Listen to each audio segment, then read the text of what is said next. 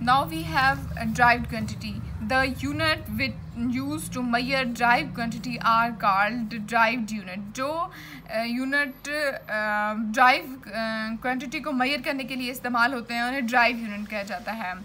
The derived units are defined on the terms of base unit. Base unit की terms के तौर पर उसे डिफाइन किया जाता है and are obtained by multiple और dividing one are more base unit with each other, या फिर उसको ऑब्टेन किया जाता है मल्टीप्लाई या डिवाइड करके one are more base unit को विद ईच अदर एक दूसरे से तकसीम या ज़रब करके उसको ऑब्टेन किया जाता है ड्राइव्ड यूनिट्स को.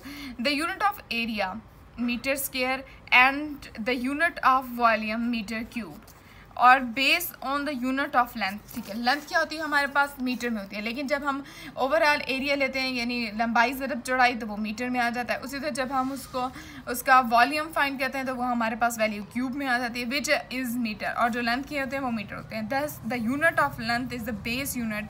जो लेंथ के यूनिट हैं वो बेस यूनिट होते हैं, while the unit of area and volume are the drive unit.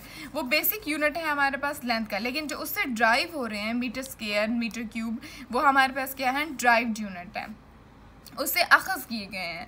Speed is the define as the distance covered in unit time. Speed क्या होती है distance covered in unit time. एक unit time में इसने distance cover किया. अब unit time से मुराद ये नहीं है कि आपके पास 1 सेकेंड होगा, नहीं, वो आपके पास एक मखसूस टाइम होगा. वो 1 ईयर हो सकता है, वो 1 हावर हो सकता है. एक यूनिट टाइम से मुराद एक स्पेसिफिक क्वान्टिटी हो सकती है. ठीक है, therefore its unit is metre पर सेकेंड. ठीक है, डिस्टेंस और इन यूनिट टाइम तो मीटर पर सेकेंड ऐसे लिखते हैं मीटर पर सेकेंड. ठीक है, in the same way the unit of density force pressure power etc can be derived using one are more base quantity. एक या इससे ज़्यादा की बेस क्वांटिटी को यूज़ करके हम इनके यूनिट ड्राइव कर सकते हैं. ठीक है, सम drive units are the symbol are the given below. तो हम ये देख लेते हैं जो कुछ यहाँ पे दिए हुए हैं.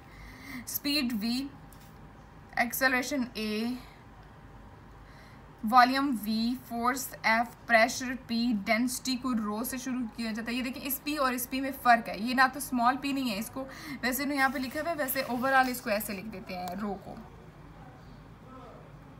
इसको यहाँ से थोड़ा सा मोड़ देते हैं और ये ऊपर से ऐसा होता है. इसको कहते हैं रो. चार्ज q, मीटर पर सेकेंड. ठीक है, वॉल्यूम स्पीड मीटर पर सेकेंड में होती है, एरिया मीटर पर सेकेंड यानी मीटर पर सेकेंड स्क्वायर होता है, और वॉल्यूम क्यूब मीटर होता है मीटर क्यूब, और फोर्स न्यूटन में होती है एन, और केजी मीटर सेकेंड स्क्वायर. उसको मतलब न्यूटन जो होती है हमारे पास क्या होती है फोर्स होती है. मतलब फोर्स कैसे होगी किसी चीज़ की, किसी मैस की फोर्स होगी. यानी हमारे पास अगर एक बैग है उसको उठाया गया यानी बैग का अपना वज़न होगा तो केजी, और हम उसको लेके जा रहे हैं तो उसने सफ़र कवर किया मतलब ट्रैवल किया उसने कुछ फासले को, तो वो लेंथ हो जाएगी उसकी मीटर, और जो सेकंड है उसका टाइम आ जाएगा हमारे पास. और प्रेशर होती है वो पास्कल में होती है PA, ये न्यूटन मीटर स्क्वायर भी इसको कहते हैं, एंड किलोग्राम पर क्यूबिक मीटर. तो किलोग्राम मीटर पर मीटर क्यूब डेंसिटी को कहते हैं, एंड कूलम CRAS. ठीक है.